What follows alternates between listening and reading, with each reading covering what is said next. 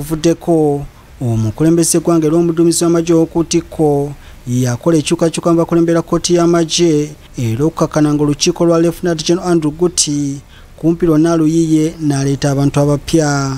Mu bantu abapya bwe yaleese Brigadier General Robert Freeman Mugabe ye ssentebe wa kkooti Omuggya, ate bamemba ba kkooti abajja kuliko Kano Joseph Eserale Okarebo, Lieutenant Kano Sam Tungura, Major Angela Catherine Laka, Captain Luce Nicole Etoloyi, Captain Abdu Basajja Bala ne Walati Officer wanu oya Boris Mark. Ate abakomezeddwa okuva ku lukiiko olukadde Gutti lwabadde akulembera kuliko Kano John Bizimana nga ye muwandiisi wa kkooti oba muyite registrar, Lieutenant Colonel Rafael Omugisha ne Captain Ambrose Guma bakomezeddwawo ng'abawabi ba kkooti.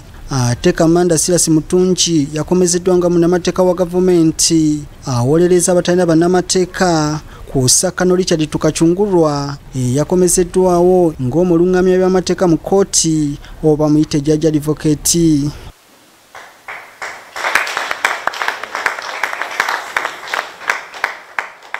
Abadde ssentebe wa kkooti y'amagye Lieutenant General Andrew Gutti awaddeyo yafeesi eri amudidde mu bigere Brigadier General Robert Freeman Mugabe era omuduumizi w'amagye General Wilson Mbadhi yakuliddemu omukolo guno.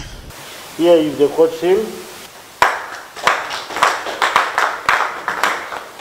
Ssentebe wa kkooti eno Omuggya Brigadier General Robert Freeman Mugabe oluvannyuma lw'okukasibwa yafeesi asuubiza okukolagana obulungi ne banne baleeta obuvunaanyizibwa buno okusobola okutuusa obuweereza obulungi ku bannayuganda. It is very clear that the shoes I'm taking up are a big size to fit in suddenly.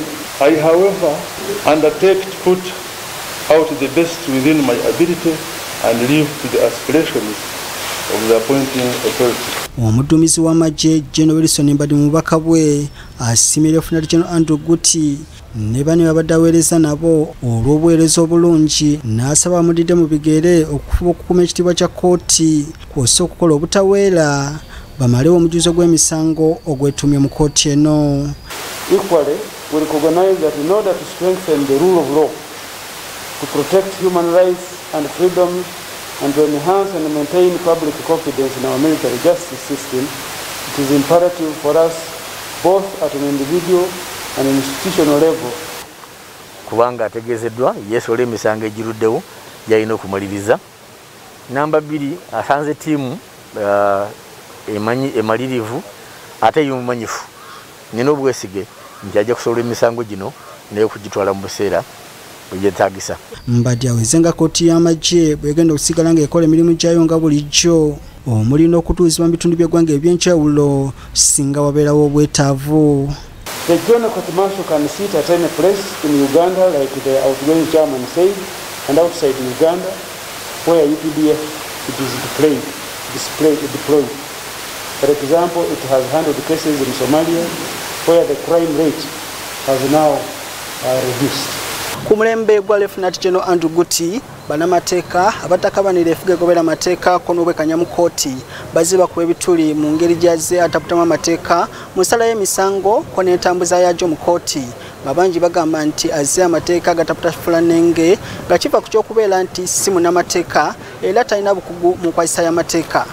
Wabula ne ku mulundi guno omukulembeze w'eggwanga bwe yabadde alonda omuntu azze mu bigere bya Lieutenant General Andrew Gutti teyalonze munnamateeka ekireetawo ekibuuzo ti oba Brigadier Freeman Robert Mugabe anaasobola okuteekawo enjawulo ku ngeri kkooti eno gy'ezekolamu emirimu gyayo.